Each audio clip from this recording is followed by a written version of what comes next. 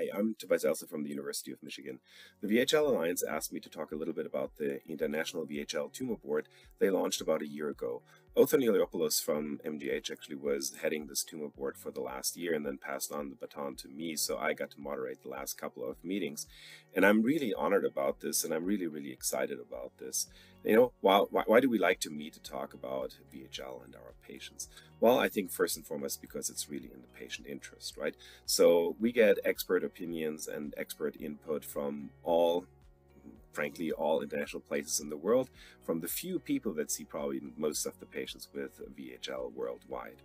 It has become a very interesting enterprise because for a condition like VHL, which is extremely rare, you know, experience still really matters. It's not only what's written in textbooks, it's really the experience over years.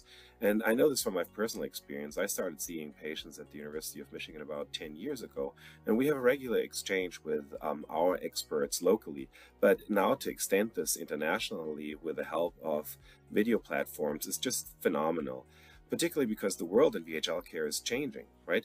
We for years only discussed surgical and local approaches versus wait and watch approaches. Right now with Belzutifan, we have a true medical alternative, right?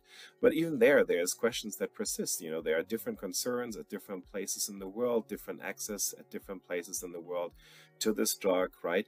So it's important to see what is other people's practices, you know, when do we use this drug? When is it right? When is probably the traditional therapy right?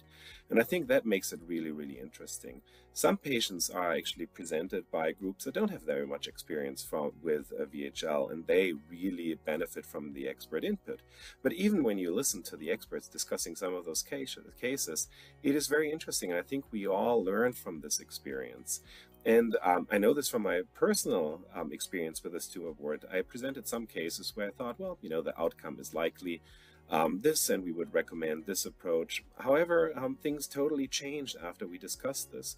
So I could go back to our patients and say, well, we discussed this at the International VHL Tumor Board. We had input from worldwide experts, and this is what I would offer you as a suggestion for further treatment or how we should continue care in the future. And they are usually very delighted. It's like a free international second opinion. And usually it just adds immensely to the care of our patients.